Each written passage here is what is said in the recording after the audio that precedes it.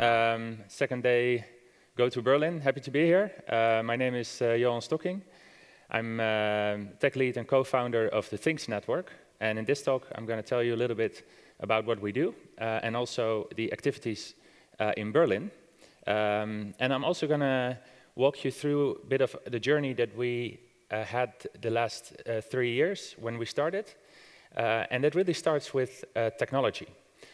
So the talk is a little bit technical, not necessarily on just software, but also a little bit of physics. But first, I like to tell always the difference between the Internet of Humans and the Internet of Things. And that's often mixed when you look at technology. A lot of IoT devices, they actually use wireless connectivity that is designed for human interaction, like Wi-Fi or Bluetooth or cellular. And those technologies are designed for streaming or web browsing, low latency, high bandwidth, short range, but also they cost a lot of power. And that doesn't really fly for devices that are installed somewhere remote, like street lights or garbage bins that you cannot charge all the time. So if you look a little bit about the numbers, and this is just the really boring predictions, but you see that there is a huge growth expected, and we also see this happening in the world of IoT, getting billions of devices connected. And this is not just scaling up the existing devices. This is not only the smart TVs that you get in your home, but these are also, this growth also needs to be driven by, because this exceeds the number of people in the world, this also is driven by a new class of IoT devices. And we focus with our initiative more on a new class of devices that doesn't really exist today, that need a technology that is not Wi-Fi or cellular or 3G. And the thing with IoT is always the economies of scale. And if you look at the total cost of ownership in IoT, you have design, development, material, certification, everything, commissioning, connectivity, maintenance, support, everything together, while you ideally want to have devices that are maybe €8 or €10 in volume. And everything needs to be in that price. And connectivity, that is what we focus on with our initiative. But the rest is also equally important.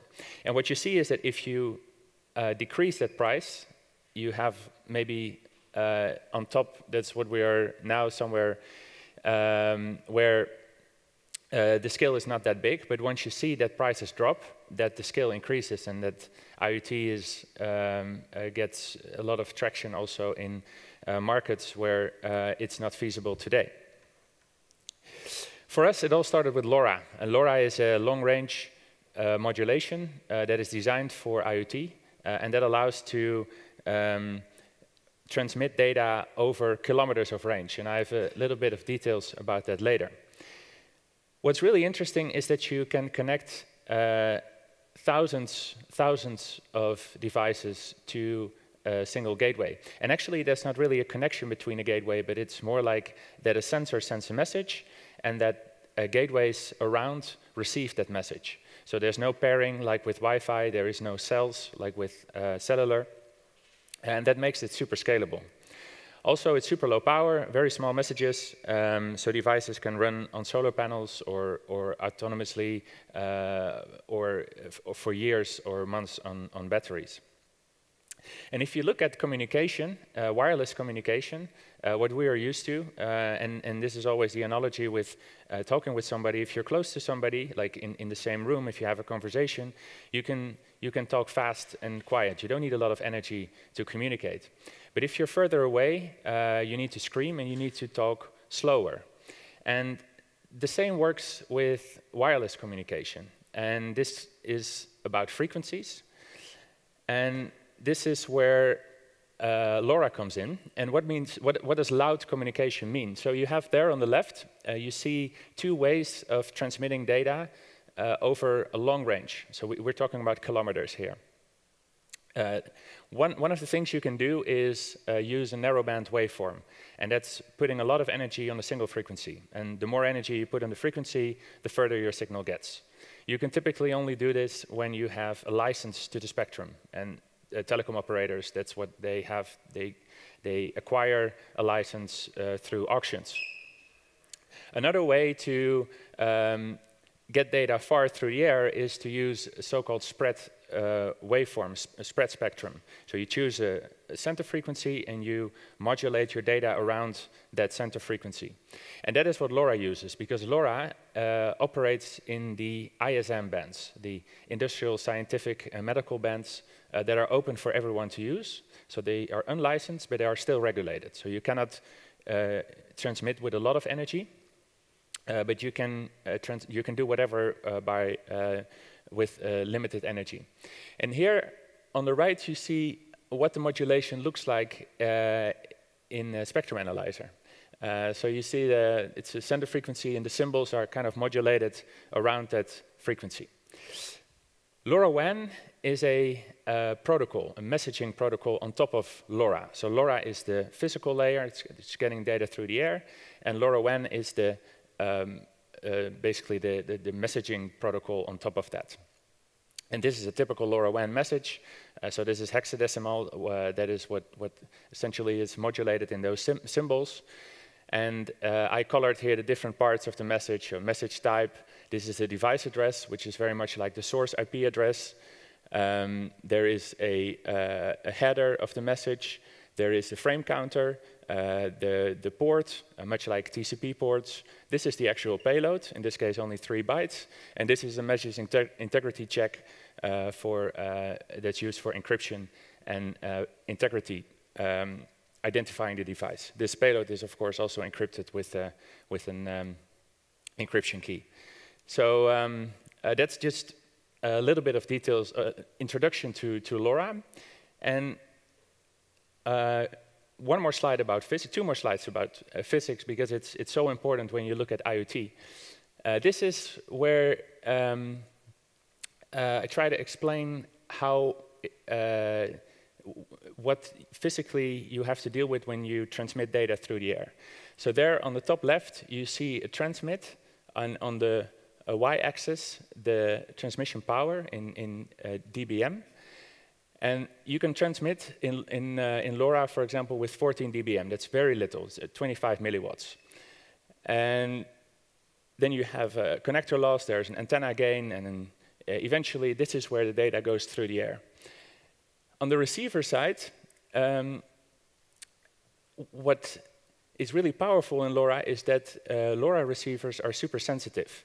And it means that you can have a lot of loss during transmission, because of the distance, or because of interference, or because of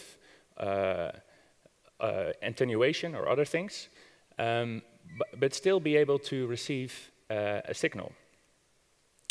And that is called the receiver sensitivity. And if you compare and basically subtract the transmission power with the receiver sensitivity, you get the so-called link budget. Okay, so link budget is a number, it's in dBm, and that it's an indicator of how far data can go through the air. And if you compare that with Wi-Fi, Wi-Fi has a theoretical link budget of 95 dBm. Unlicensed LPWAN, so that's LoRa, 151 dBm, and licensed LPWAN, so that's narrowband IoT, LTE-M, around 152, which is similar. It's similar, but what is powerful about LoRa is that you need, the TX power is less. And that means that you need less power to send a message. And that is good for your battery. There's a formula here to calculate the theoretical maximum. So far, the physics. Our community, the Things Network, and I will explain a little bit later what we actually do, they thought, okay, if the theoretical maximum is 850 kilometers, that's what you can calculate with that formula, let's test that. Let's see how good this technology really is. So Thomas, it's one of our community contributors. He created a weather balloon with helium, and he attached a very small sensor to it, and he let it go just in center of the Netherlands, and it flew to the German border, and at 26 kilometers of altitude, it sent a message, and it was picked up by a gateway that is connected to our network more than 700 kilometers away. And this is, of course, not a real-world scenario, because we very often then get the question, so can you cover Europe with only a single gateway? And that's unfortunately not working. So why does that not work? There's attenuation, so there's always obstructions. In cities, you have reflection and diffraction. That's also why your GPS is not often very performant in cities. And finally, there's a Fresnel zone, and that means that even if you have a line of sight, you can still get obstructions from things around that. So LoRa is not really about competing with other technologies. We still think in the billions of devices that there is a lot of room for NFC, for near-field communication, like passive contactless payments, tag scanning. Bluetooth is perfect for personal area networks, wearables, headphones, Wi-Fi, smart home, smart office, short range, high throughput, smaller deployments typically. Narrowband IoT is more in the field of LoRa, but narrowband IoT is licensed, so you are always depending on your telecom operator for providing coverage. So it's a little bit more expensive also, but it will work very well for connecting cars, for example. And LoRa is very useful when you need to have control over your infrastructure. So on a farmhouse, you put a gateway and you can cover the entire farm. Or you can provide coverage underground where your telecom operator does not have coverage. Smart buildings also, indoor coverage by setting up gateways inside really big offices and things like that. This is kind of the overall topology of such a network. You have on the right, on the left, you have devices, gateways, those receive traffic. Gateways can receive, multiple gateways can receive the same message. Then there's a network server, and there's a user application. So the application usually just deals over the internet with a network server, and this is pretty much like software-defined networking, where this is where the wireless communication happens.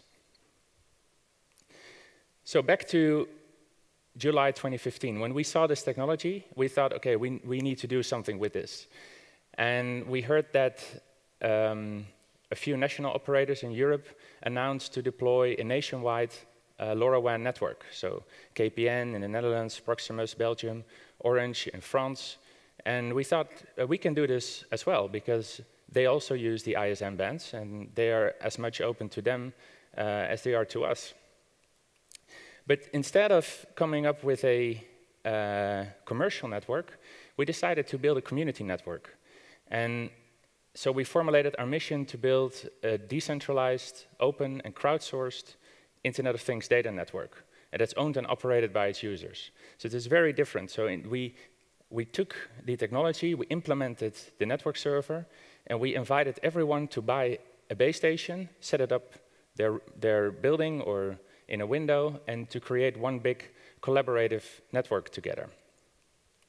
So my co-founder pitched this idea at an IoT meetup in Amsterdam, and the next day we gathered with the few first community contributors that were interested in joining this initiative. So I was here working remote. I was actually in Berlin here, dialing in, and there was a guy from a physics professor, there was a police officer, there was a student in electrical engineering, just random people, thinking, okay, how can we build this? And the initial plan was to cover the city of Amsterdam by just calling companies that we used to work for, companies that we knew had a good location, like a high-rising building. And we asked them, hey, do you want to buy a gateway? It costs about 1,200 euro. You have to pay it yourself, but we come by to install it. And they all said yes. And that was kind of the kickoff of the Things network, with a citywide network with maybe 10 gateways covering Amsterdam. And we needed a use case. And because with IoT and network coverage, there's always the chicken and egg problem. Like, do you set up a network first, or do you have a use case and then set a network up for that use case? And that second approach is often being used, and it makes a lot of sense. But it means that the network is often very expensive because it's for that single use case.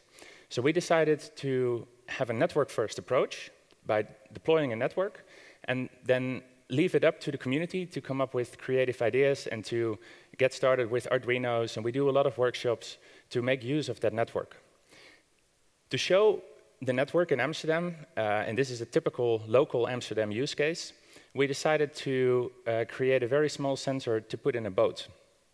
And I don't know if you've been to Amsterdam, but in Amsterdam you have the canals and little boats where you can basically put your own boat in the canal there.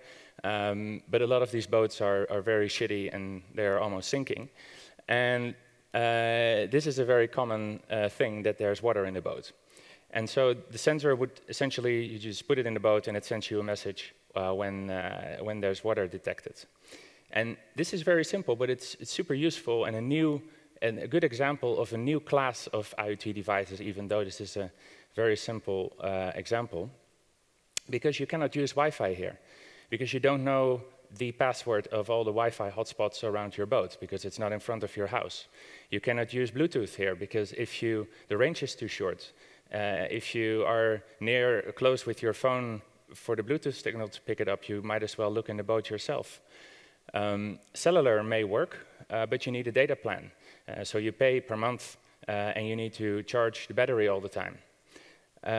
So LoRa is actually perfect here. If you have a citywide network, you just put a sensor in the boat. It's free on the community network, and you get a message that your boat is underwater. This is in Dutch, but I think you Germans can kind of understand this. This was actually the night before our launching conference in 2015. And I was working at home and trying to fix this, and I was obviously very happy seeing this message that you pour water on a sensor and that you wait a few seconds, and then you know that the sensor communicates over a few kilometers of range. Everything is processed, and then some Twilio API. It's very simple, but at the time we felt like rocket scientists. And it didn't just stay in Amsterdam. We created this as a recipe for everyone to replicate.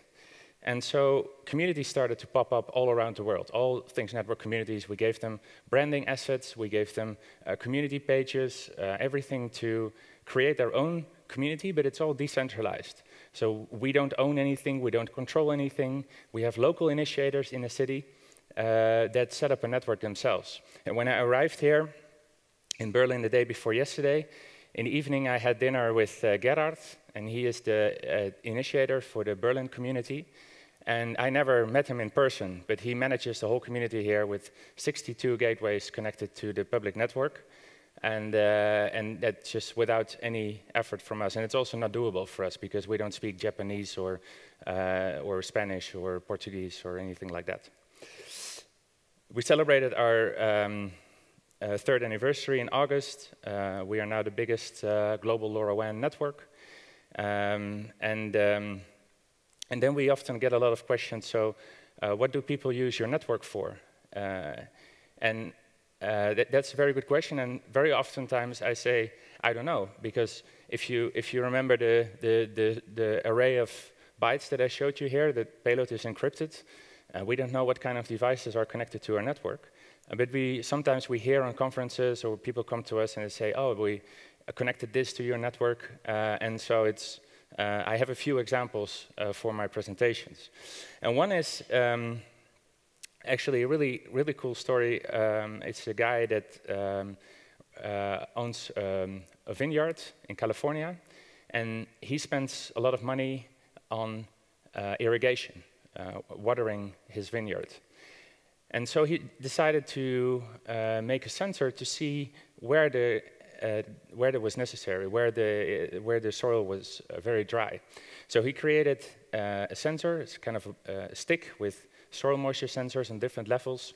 He put it in the ground. There's a small antenna on top, and it sends the soil moisture levels in different places. It's very simple. He has a gateway on his farmhouse, and he received this data, and then with some home soldering Arduino, he triggered his irrigation system with this data. And he published this online, and it's open source, and he got a lot of requests from vineyards in Italy and Spain and South Africa to use that system, but they were not able to solder it themselves, so he was soldering it for them. So he had 500 units to solder, and in the middle of soldering that, he was thinking, okay, there has to be a better way of doing this. So I had him on the phone, and he was kind of asking me how can we do this better? And he was using a local LoRa communication, so he didn't use LoRaWAN, what we build our network for. So we helped him and his developers a little bit to connect it to our network. That makes everything already much easier. And now it's actually a product that you can buy. And it's still open source, but you can also buy it as a product for your vineyard. Another very good use case is to protect wildlife. Tracking rhinos and elephants is still the best way to protect them, knowing where they are, so you can have anti-poaching units close to them, protecting them. And this is also where LoRa is very useful, because obviously you don't have cellular coverage, and satellite is way too expensive. This is also a very good one. It's a very small sensor that's attached to the shield of a green sea turtle. And underwater, there's no coverage, but these turtles obviously have to go up to get some air. And when the sensor is above the water, it can send a message about how the turtle is doing, if the turtle is still alive, and a little bit of the statistics about the movements. And this is also to get insight in wildlife, and this is a very little obtrusive use case for these turtles. It's actually in their interest. Another one is cold chain monitoring. So it's just basically putting a sensor in the cargo that needs to stay cool. That can be used, for example, for restaurants and hotels to see if the temperature in their coolers and freezers at night, because of a power outage, doesn't exceed a certain threshold. And another really cool one that's actually here in Germany is connecting station clocks to our network. And that is to synchronize them, to synchronize them in time. But also, when you have these station clocks connected, you can put other sensors in it to, for example, count the number of people based on Wi-Fi signals and Bluetooth signals. And that gives insight in the crowd at a train station. And this is our customer Deutsche Bahn here in Germany, who are building this clock, connecting it to a private instance of our network to synchronize them and to let the clocks count people. This is the Berlin community. So this is taken from our website, where you see the gateways that are in the city, in and around the city. At the moment I took the screenshot, 61 gateways and 83 people here in Berlin that contribute to the Things network. And one of the things that they do is a very simple home soldered weather station that is put outside. You can see the air that can be passed through. And I asked access to this application just to give you an idea of what the data looks like. So here, this is our console. And here you see in this application, I can go to the data, and there's streaming data of this particular box. And you see here the binary payload. So this is what the sensor actually sends as a byte array. And we have very helpful JavaScript functions that decode bytes into a JavaScript object, in this case decoded. So let me fix the alignment here a little bit. But this is a, This is basically decoding bytes, because you cannot send XML or JSON over LoRa because the bandwidth is way too limited for that. So you send an array of bytes, and then you process it this way, and then what you see here in the data view is the decoded payload. So this bytes turn into this JSON object. And we also send you the metadata, so we give you something about the transmission speed, frequency that was used, but also the gateways that picked up that signal. And these are community gateways. They are operated by people you don't have to know here in Berlin. It could be institutes, could be home enthusiasts, and you can just make use of this network because it's already there. But of course, you can also set up a gateway yourself. So this is live data. This signal is picked up by 6, 7, 8 gateways, and that's a lot. And that means that if one gateway goes down, you still have 7 other gateways that receive your message. So it's free to use. So that's one of the use cases here in Berlin.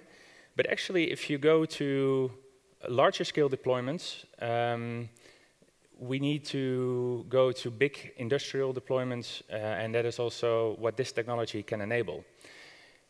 And one of our imaginary use cases is bananas. And here on the left, you see my grandfather. He had a wholesale company in bananas.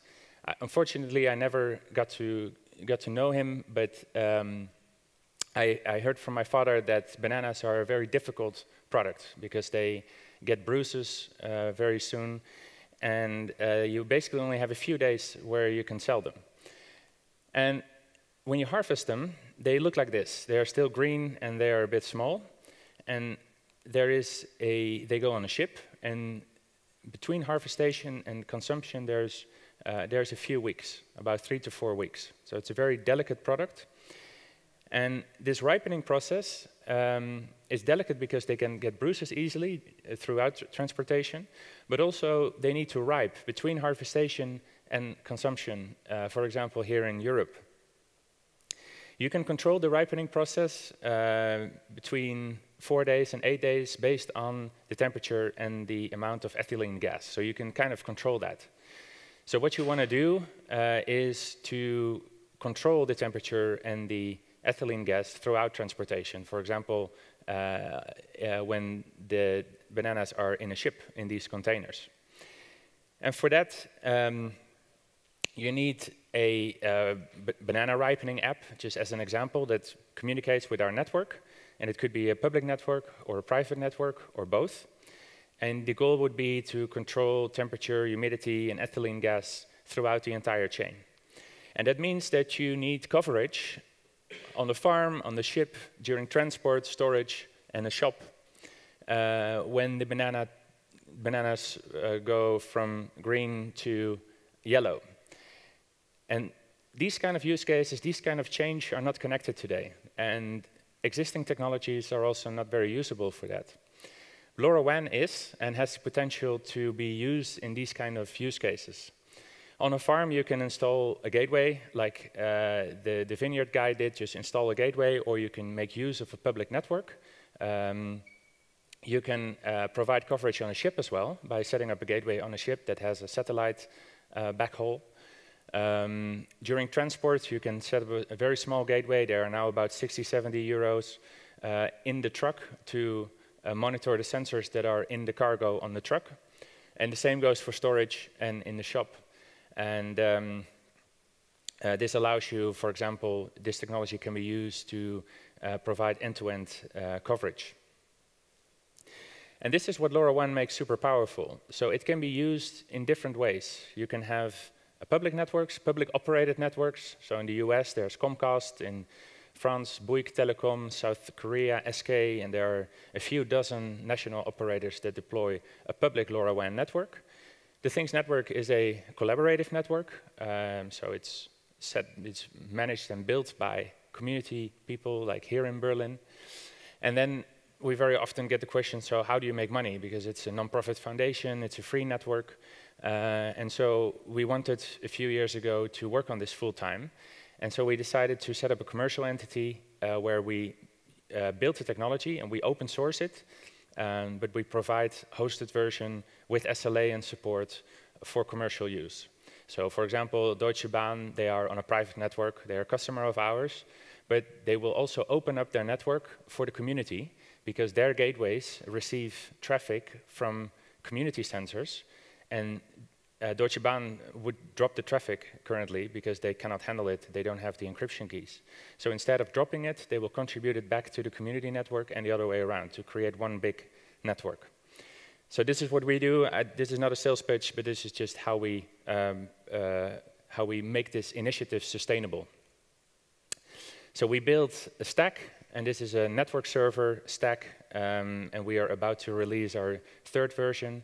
It's written in Go. It will be open source next month. The current version is already open source, but we are working on a new version from scratch, V3. We decided to go with Go because when I started this, I was a freelance C# developer, and we wanted to create an open source ecosystem. And in 2015, and things have changed a little bit, but it wasn't a really good idea to start an open source project with .NET, essentially. So I thought, okay, there has to be something new. I'm personally not a big fan of Java, so I was looking at other programming languages, and I found a website, github.info, and it has really nice statistics about GitHub. And I saw there a language that was coming up quite rapidly called Go. And it's really good for concurrent processes. I don't know if you guys are familiar with Go, but it's worth looking at. It's very easy to learn, actually, for people that have both a C-style background or a Java-style background. So we built microservices to connect gateways, the gateway server, network server, application server, and here on the right we have integrations. We don't build an IoT platform, but we instead integrate with IoT platforms like Azure IoT Hub, Google Cloud IoT, AWS IoT, but you can also have MQTT support or webhooks to work with your data. We operate a global network, so we operate through the Things Network Foundation, 4 data centers ourselves, and we have contributed data centers also from the community in Switzerland and in Australia. We also onboarded the UK. Sometimes that's for regulatory reasons, that the Swiss are, for example, not an EU member, so they want to make sure that their data stays in the country, and it's the same for the UK. And we open this up also for others to contribute their infrastructure and to become part of the core routing of the Things network. A little bit about peering. So this is the Berlin train station, and like I said, Deutsche Bahn is installing gateways on the Berlin train station to synchronize their clocks and to get inside in the crowd at the train station. And as you can see, and actually the circles are much bigger, they also provide coverage through the surroundings of the train station. And that's actually very helpful for the community. So like I said, they open up their network. They will keep they don't open up their network, but they control their own infrastructure. But the packets that are not for their own use cases will be offloaded to the community network, and that works very much like the internet. So we also looked at the success of the internet, of course, which is in fact just connecting a lot of individual networks together. So it's just peering of traffic. We have another customer who builds solutions for restaurants and hotels. It's a box, like a physical box with a gateway and a few sensors. You can plug the gateway in the power outlet, and you put the sensors in the fridges and in the freezers, and you get insight in the temperature levels, and you get alerts when they rise above certain values. And for example, here's a hotel and there's a hotel, and you see overlapping coverage, and that means that through our peering infrastructure, they can also make use of each other's coverage. So that's a little bit about the Things network. We always say you are the network. and it means that you can actually, you are the network by setting up gateways to create coverage. You can contribute to our code base on GitHub. You can set up a community, or you can join a community, and you can share in labs stories, how-tos, or you can read how to do certain things.